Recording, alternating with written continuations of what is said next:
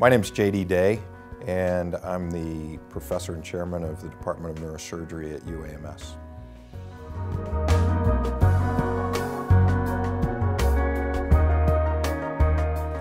The way that the technique works on the tumors is that we're able to deliver an extremely high dose to the tumor while delivering just a very low dose to the surrounding normal brain tissue.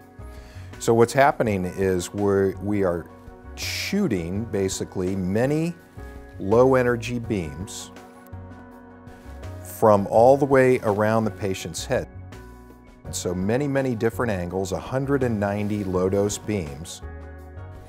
And the way that they're aimed through what's called the collimator helmet, the beams converge on the target, which we essentially do computer work to tell the machine how to do that, how to get the patient's head where the tumor is at the center of the collimator helmet. So the beams converge, and while they deliver an extremely high dose to the tumor, the surrounding brain tissue gets just a very low dose, which is safe for it. Safe for the brain, safe for the nerves coming off the brain, like the optic nerves, the hearing nerve, etc. So that's how it works.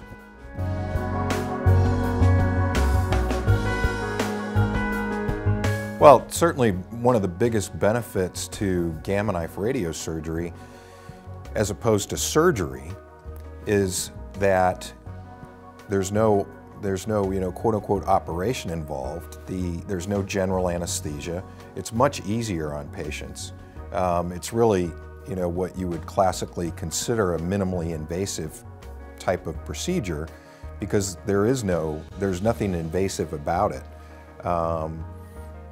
It avoids an open operation, general anesthesia. It's easy on the patient. The recovery time is very quick. Most patients, I tell them to take the day off after radiosurgery, but in reality, most of them really wouldn't need to. So it's a very quick recovery and return to work, and those are really some significant benefits of the technique.